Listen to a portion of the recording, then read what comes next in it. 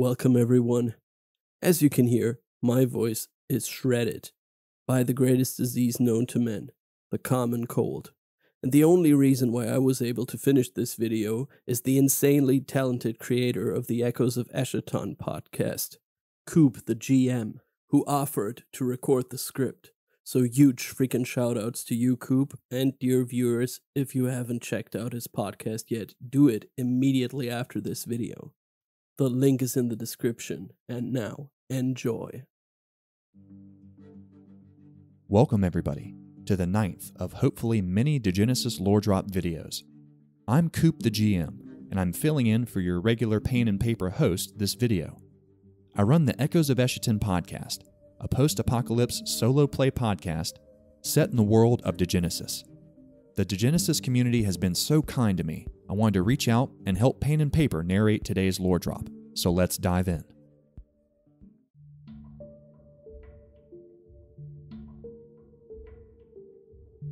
When talking about the Marauder Gusev, we have to start off with a fairly significant reveal. Gusev has been known by two names.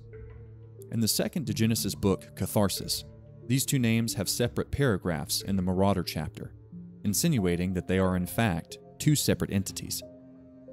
The first Gusev is a mysterious figure who is connected to the city of Norit, a city southwest of Justitian. Norit is a ghost town where the machine men, the Sumos, stalk the ruins, ready to attack any scrapper that dares to set foot inside its walls. It is here where the Marauder Gusev bides his time. His face is bandaged and his aging body struggles with every step as a battle against gravity, as he wades through the riverbed at the center of the city. Gusev is said to move amongst the machine men unnoticed. They don't even look at him, which turns the death trap of Norit into a safe haven for the Marauder.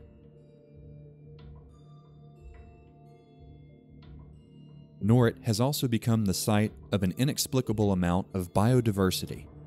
Wild wheat grows around the riverbed. Trees bear shining red fruit that no one can harvest and that will inevitably rot in the silt. The same entity known as Gusev in Borka is also known as the Icebreaker in the northern regions of Poland, near the ice barrier. He's been visiting the Spital in Danzig once every year for decades, where he demanded the latest research data concerning the primer and psychonauts from the Spitalians.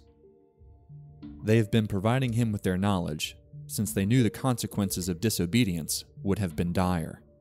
Obeying the Marauder got them rewards once he was satisfied.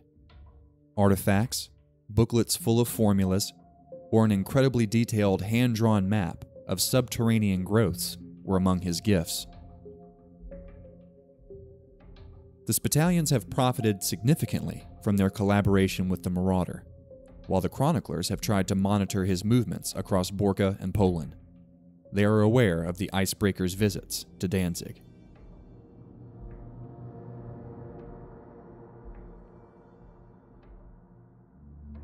Gusev is also one of the Marauders who is confirmed to be carrying a soul burner, a legendary weapon that shoots beams of burning light capable of vaporizing flesh, bone, and leveling structures.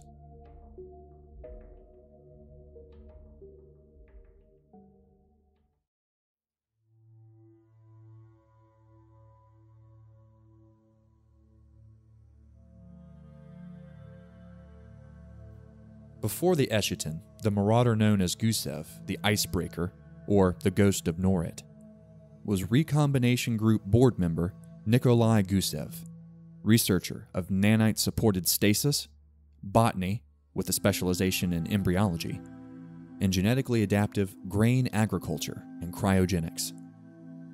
In comparison to most other Marauders, there is not much information included in the early Degenesis books about Nikolai Gusev and his actions before the Eshaton, apart from his profession and the fact that he once held a presentation on nanite-supported stasis during a Recombination Group think tank meeting that was attended by Nathan Argyre.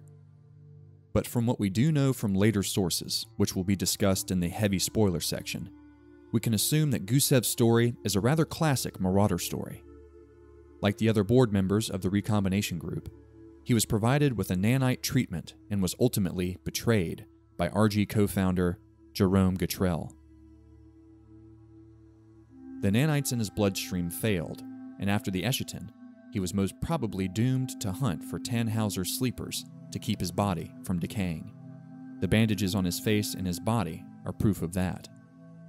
We also know that he opposed the execution of Project Tannhauser and Jerome Gatrell's plans in general. One of his actions, at least tangentially connected to his opposition to Jerome Gatrell, is revealed in the Justitian sourcebook, The Righteous Fist. In the chapter about the Spittle, the Spitalion's HQ in Borca, we find a significant passage about the Spitalion chairman, Marbod Arensdorf, who is responsible for research concerning information about the cult's origins. This origin information was initially lost due to the collapse of the stream. In minute detail, Arnsdorf and his group were able to transcribe sections rescued from the ashes, salvage tarnished folders, and repair melted data carriers, mapping a somewhat comprehensive diagram of the Spitalion cult that leads all the way back to the cult's founding members who worked in the Southern Ruhr Crisis Center directly after the Eshaton. This crisis center would later be renamed the Spittle. One of the entries in the diagram points to a chairman, one Dr. Nikolai Gusev. Gusev can thus be viewed as a founding member of the Spitalion cult, even though we cannot be sure how much influence he had on how the cult developed over the following centuries. We know that over 250 years later, Gusev visited the Spittle again, this time as a dark figure, clad in rags and bandages. He supplied the reclusive Spitalions with ceramic cartridges filled with entropic nanites which he sourced from his own blood over the past decades, and pointed their attention toward the blooming mother spore field of Minden. It seems that Gusev sought out the Spitalions in hope of finding a cure for the failing nanites inside his own body. The cooperation between the Marauder and the cult is continued across the centuries and is only intensified during the period of the City Wars, which will be discussed later. What the Marauder did during the time between his work in the Southern Ruhr Crisis Center and his first contact with the Spitalion cult in the year 2312 is shrouded in mystery. Yet some assumptions can be made that lead us directly to the city of Norit. Norit is Gusev's domain, and we know that he can move freely among the Amsumos, who attack all scrappers that dare to enter the city. Gusev is allowed to walk the ruins of Norit unmolested, most probably because he is in possession of a so-called subsumo transponder, an artifact that causes the Amsumos on guard to consider the bearer one of their own. This makes Norit one of the safest places in the world for the Marauder. We also know that one reason why Gusev went to Norit was that he tried to reprogram the Amsumo army stationed there, since he knows that a restart of the stream would retrigger old recombination group combat programs lying dormant inside the Metal Warriors. Gatrell's orchestra of final human selection would begin its symphony. The Marauder most probably failed in his initial attempt, but he took to teaching others the dangers of restarting the stream. Together with the Marauder Aspera, Gusev supported the Chronicler cult in their darkest hour and provided the streamers with valuable information, not only on sleeper infiltrators inside Chronicler ranks, but also about the consequences of restarting the stream. Norit was also the place where the Recombination Group had one of its major pharmaceutical headquarters, and we will hear more about this in the heavy spoiler section.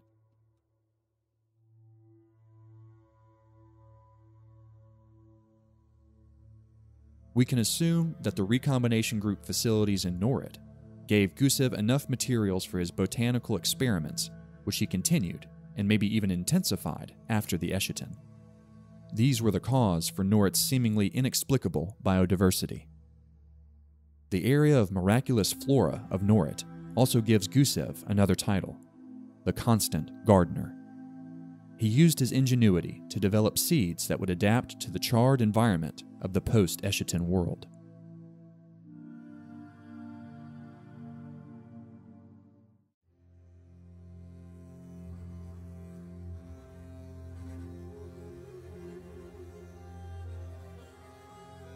In the paler chapter of the first Degenesis book, Primal Punk, we can find a peculiar piece of information that reveals more about Gusev's actions before and after the Eshaton. This section describes how paler revivals in search of recombination group dispensers to open came across a mysterious drawing that showed a type of dispenser that no paler had ever seen before. Apparently, the word Gusev was engraved in it, as well as the number 12 of 44. Coordinates connected to the drawing pointed to a location in Norit, right in the middle of the Machine Men's territory.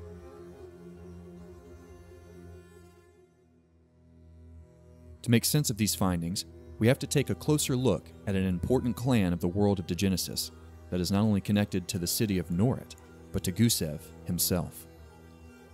The Enamoi. The Enamoi are a Borkan clan traveling the wastelands in 5 giant UEO trucks that form a long convoy. Every colossal truck is adorned in blue and gray camouflage paint with 8 wheels, each of them the size of a man on both sides. The largest among them is called the Citadel. It is as tall as a house and has 2 levels on the inside. The other smaller carriers are called Aquila, Fornax, Sagittarius, and Orion. When the convoy stops, marshalers wave their glow sticks for the drivers, who form a pentagon out of their trucks. Steel arms swivel out into docking ports and link the vehicles. Support struts drill into the ground and supply stability. Enamoi climb on the roofs, tilting steel plates into position or pulling levers. They stretch a steel net across the quintangle, preventing attacks from above. Within 30 minutes, 5 trucks have turned into a defensive fortification that no known clan in Borka could conquer. As the engine turbines die down, quiet settles in. The facility can be entered via the Aquila. Those who come as merchants, or to ask for help, are ushered in. The Enamoi are also interested in buying any form of knowledge, books, stream glasses, or artifacts. This brings them into conflict with the chroniclers, who have started imposing sanctions on any settlement that trades with the Enamoi. The clan also helps settlements against legions of outlaws, judges, and Anabaptists. Whether they are attackers or self-styled messiahs, the Enamoi, as defenders of a bygone system of democratic values, do not tolerate them. They take on the role of lawmakers and defenders of this law in the settlements, and judge outlaws if the clans do not want to face the wrath of the gangs. But they won't do this forever. Once humanity has managed to cast a majority vote for a new, united leader, the Enamoi will serve the newly elected head of a government.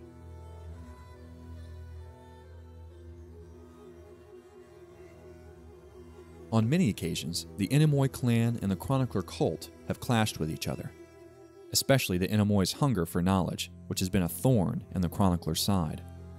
The chroniclers have monitored the Enamoi's escape routes and have come to the conclusion that the Enamoi must have their HQ somewhere in the city of Norit. Gusev's domain, the Amsumo army, and forgotten bygone knowledge are out of reach.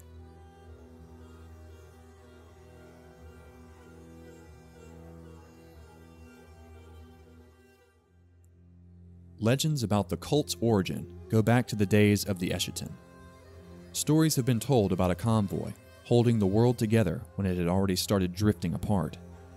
In the face of dire opposition, the people of the convoy took care of the survivors of the Eshaton, fighting and dying for order amongst an ever-growing amount of chaos.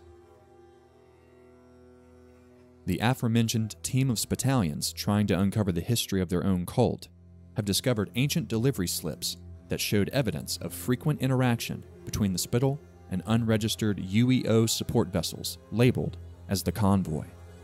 The records show cargo deliveries to and from the Spittle, encompassing a time frame of approximately 7 years between 2072 and 2079, and they featured medical supply drops, weapons shipments, and freighting of so-called blue granulate.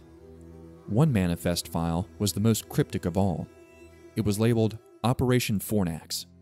It listed tens of thousands of cryogenically frozen embryos deposited by the Southern Ruhr Crisis Center and relocated to a secret UEO military facility within the perimeter of modern-day Norit. This low-profile delivery occurred on January 23, 2073, less than 2 months before the Eshaton.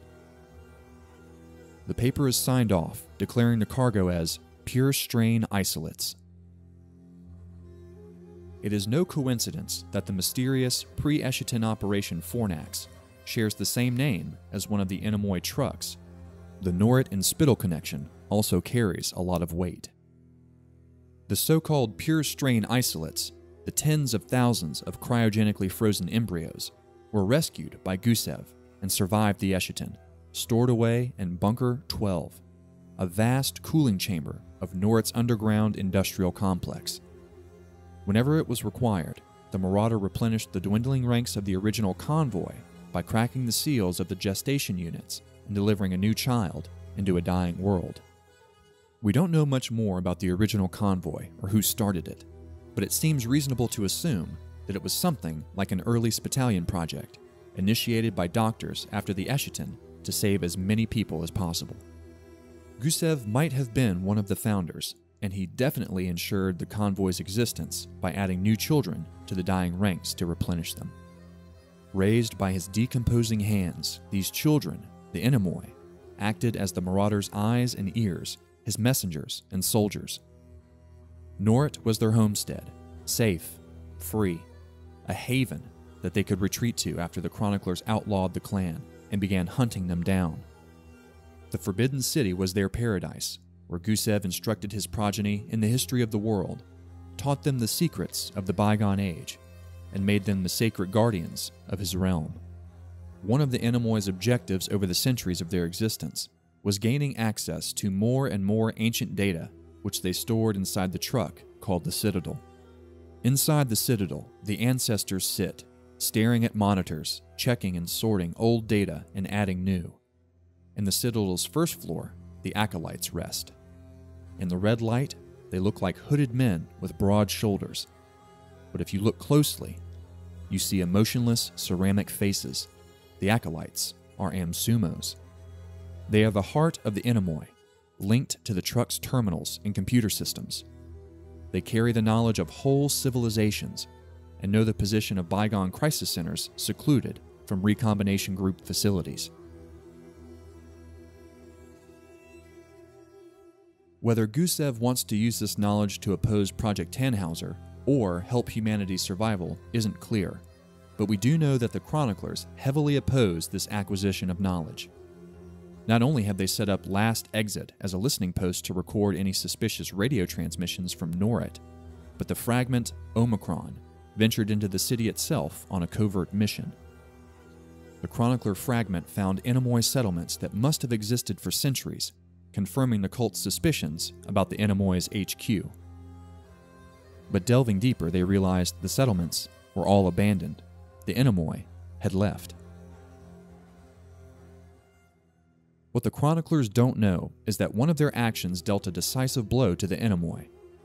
In the city of Mobilis, agents in charge of installing the new overhead cable system came across a curious sight.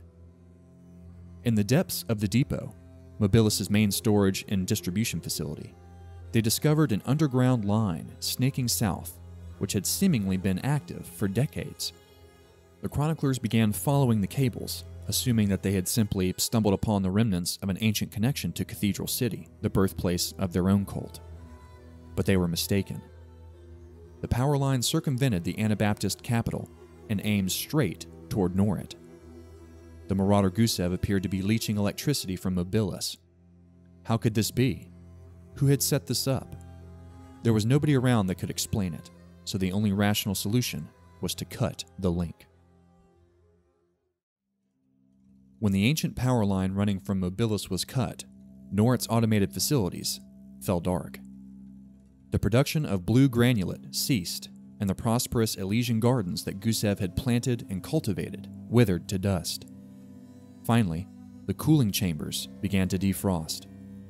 The Enimoy desperately searched for a solution to save their father's idyllic kingdom, but there was none. Norit was isolated and doomed. There was only one solution: Exodus. The clan divided its last reserves among them, loaded the pure strain isolates into the fornax, and splintered across the desert wasteland. The crew of the Orion entered the Protectorate to divert the attention of the cluster by feigning a hostile attack. The ruse, orchestrated by Gusev, gave the Enamoi time to cross the Alps with their remaining trucks and reach Danzig in order to deliver their most precious cargo to Consultant Petrova. They traveled toward a new beginning. Since we don't know exactly what the Enamoi want in Danzig, we'll save conjecture for the future. But be sure that we will return to the precious cargo of pure strain isolates, Consultant Petrova, and her Hive research group in another video, which will focus on Homo gigantus.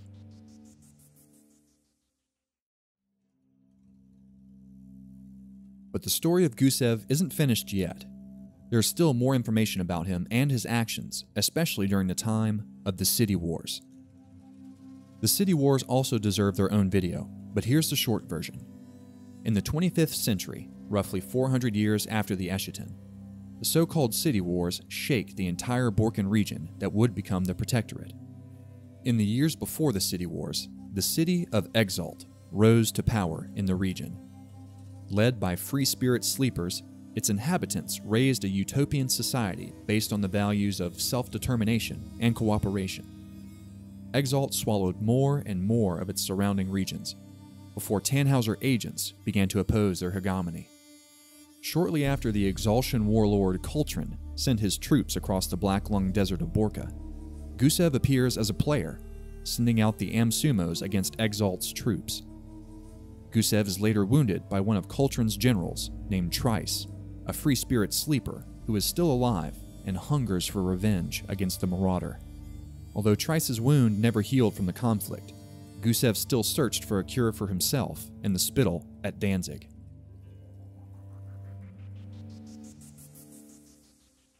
Over the course of the City Wars, Gusev also supplied the Preservists, a secretive military organization among the Spitalians, with Norit's hidden arsenal.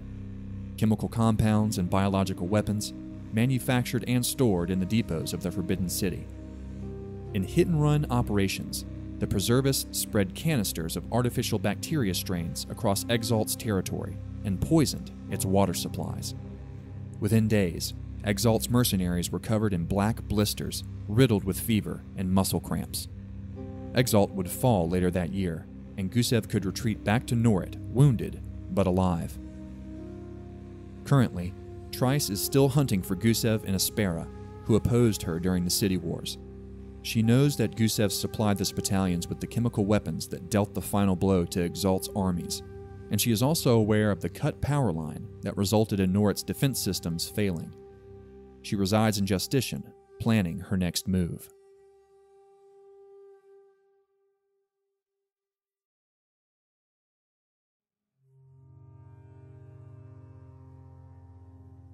Yet another chapter of Gusev and the Enamoi's journey can be found in the Neumancer supplement book. The Marauder Triglaw tried to inject his malware into the Minerva space orbiter on which he suspected Jerome Gatrell was staying. The Marauder only managed to inject his malware into its peripheral systems of the orbiter via a weak hacking attempt powered by the subnet he had coated the Alpine fortress with. There wasn't enough processing power to deliver the final blow, but it was enough to cause bedlam. The emergency protocols of the station ejected the virus-ridden shuttle from its mainframe, which came crashing down to Earth. The shuttle crashed into the city of Nolpelia, causing an already impending civil war to break out to full extent. The clan of Neumancers emerged as winners of the brutal turmoil, and 3 months later, their scouts noticed armored carriages entering Nolpelia's territory on a freezing January morning in the year 2576. The colossal vessels came from the northwest, mobile fortresses striding on oversized wheels, the largest of them over 2 stories tall. It was the Enamoi convoy. Gusev was with them, as well as a unit of Amsumos, although they were coming with peaceful intention. Gusev wanted to investigate the remains of the fallen shuttle, and bribed the Neumancer leader Katachin and his people with crates full of seeds that would grow into highly resistant grain and thick walls of defensive thorns. The Marauders searched the shuttle wreckage for several days, but left empty-handed. What Gusev was looking for were white ceramic cylinders, egg-like in appearance and barely larger than a human fist. They would probably be called an ellipsoid. The outer shells were designed to shield the interior from external stressors. Inside, they were tightly packed with glass storage cells, with an inductor network that could be utilized as both power supply and interface, all in one.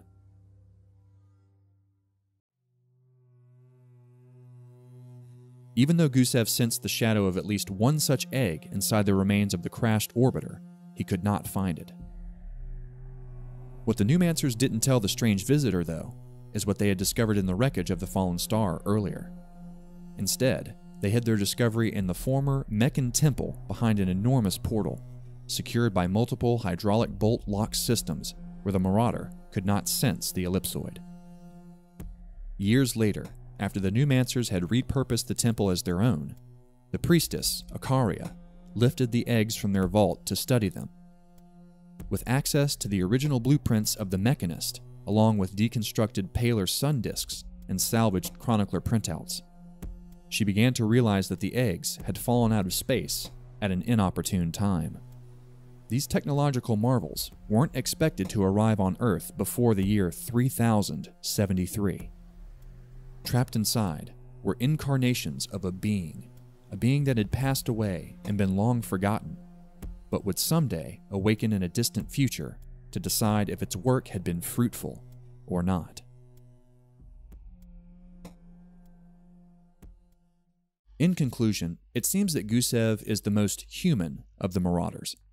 This might be the case because a short story is dedicated to one of his most significant moments, really showing us the complexity of emotion boiling inside this being that is half a millennium old. Gusev is adored by the people he brought into this world, yet feels overwhelmed by guilt for his actions as a member of the recombination group. Feeling equal parts shame, responsibility, and burning revenge for Gatrell's betrayal, as well as a genuine desire to help a wounded human race, are all reflected in his character, and we can only wonder how he will influence the next chapter of the metaplot, the Clan Wars.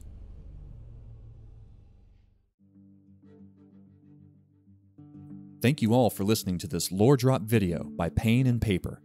If you enjoyed what you heard, please consider liking the video and subscribing for more lore drops in the future. This has been COOP the GM, host of the Echoes of Eshaton Podcast. It is a post-apocalyptic podcast set in the world of Degenesis, and you might even hear some of the lore and locations discussed in these videos by Pain&Paper, so tune in every Friday on all podcatchers. Alright, so I guess you know what you all gotta do now. Huge shout out to COOP again. I think he did amazing. I really liked the episode. But I gotta end with a question, and my question today is, do we know anything about Tricklaw, Gusev, and Aspera working together? They are all somehow connected to the Chronicler cult. But do they work together? Do we know any more about that? If you do know more about that, please comment.